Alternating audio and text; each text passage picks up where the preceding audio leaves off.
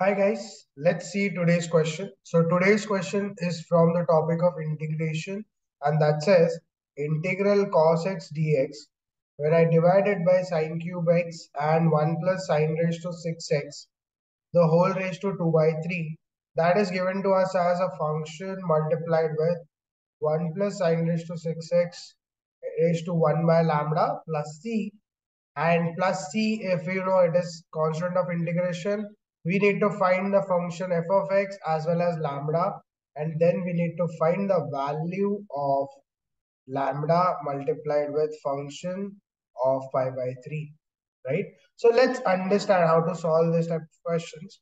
So first thing what I will do is I'll try to solve this integral which is given to me, and we'll try to frame in this form. So if I write it, integral cos x dx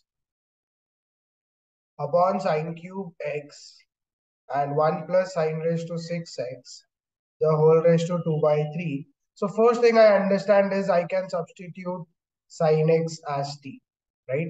Because the derivative, that is cos x dx, is present in the numerator. So cos x dx is equal to dt. I can directly write it. Sine cube x, as you have understood, sine x is t. Sine cube x is t cube. 1 plus sine raised to 6x.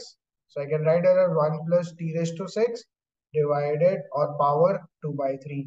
Now, further, if I want to solve this, what I'll do is I'll try to take this t raised to 6 also out from that bracket of 2 by 3. Okay. So if I want to take it out from the power of 2 by 3, what I can do is I can take t raised to 6 out. So it will become 1 by t raised to 6 plus 1, but that whole thing is raised to 2 by 3. So if I want to take that t raised to 6 out from the power of 2 by 3, what I can do is t cube, t raised to 6, the power 2 by 3. So 2 by 3 into 6, if you see, it is 12 by 3, that is 4. So t raised to 4 it becomes, and it comes out. And the expression which is present inside the power 2 by 3, I can write it as 1 upon t raised to 6 is t raised to minus 6 plus 1, the whole raised to 2 by 3.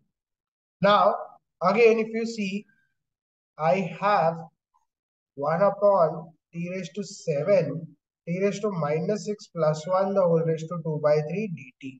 So if you understand this t raised to 7 which is present, I can substitute t raised to minus 6 plus 1, the entire expression, as a new variable, let's say u, because if you see the derivative of this, it is n into x raised to n minus 1. So minus 6 t raised to minus 6 minus 1, that is minus 7 dt. Derivative of 1 is 0, right? And so if I write it in terms of this, now I know 1 upon t raised to 7 dt, I can write it as, so 1 upon t raised to 7 dt, I can write it as du upon minus 6. So I can write it as du upon minus 6. This entire expression we have put it as u. So it becomes u raised to 2 by 3. Further, if I take it out, it becomes minus 1 by 6. Integral of u raised to minus 2 by 3 du. That gives me minus 1 by 6. U raised to minus 2 by 3. So if you know integral of x raised to n, that is x raised to n plus 1 upon n plus 1 plus c. Right? So this also becomes u raised to minus 2 by 3 plus 1 and minus 2 by 3 plus 1 plus c. So minus 2 by 3 plus 1, I can also write it as 1 minus 2 by 3. So it becomes minus 1 by 6 u raised to 1 by 3 upon 1 by 3 plus c. So 3 ones, 3 two times. So that gives me minus half. U we had substituted as t raised to minus 6 plus 1. The whole raised to 1 by 3 plus c. Now, further. T raised to minus 6, the answer which we got, we'll write that. So minus half. T raised to minus 6, I can write as 1 upon t raised to 6 plus 1, 1 by 3. So minus half, 1 plus t raised to 6 upon t raised to 6 raised to 1 by 3 plus. Now, minus half We had substituted sine x as t. So if I resubstitute, I can resubstitute t as sine x, right? So it becomes 1 plus sine raised to 6x whole raised to 1 by 3 divided by sine raised to 6x again, and that's also raised to 1 by 3.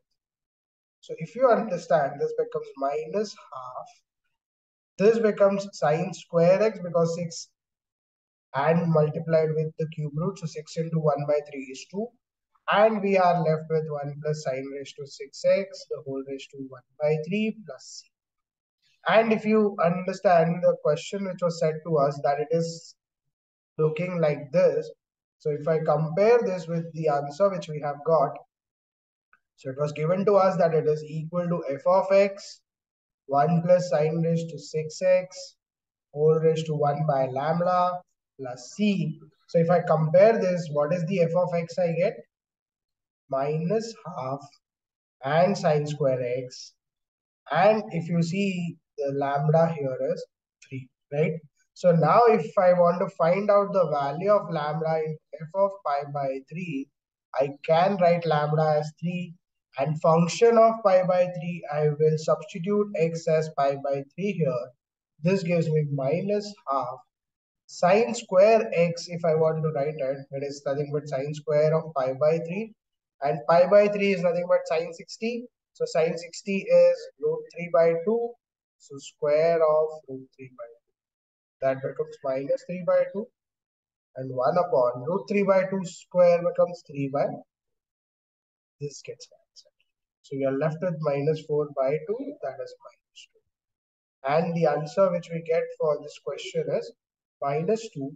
If you see the options which are presented to us in the question, let's see that. So the options which matches with the answer which we have got is D. Right? So the correct answer for this question is option D. I hope you have understood the type of integration questions which we have solved here, where we require to substitute the variables into some other variables 2 times, right? So it becomes simpler to solve the question further.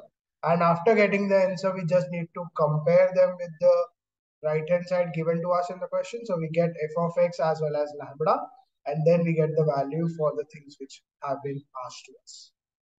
I hope you have understood this well. We'll meet again tomorrow with the next question. Till then, you can like, share, and subscribe if you're finding this helpful. Thank you.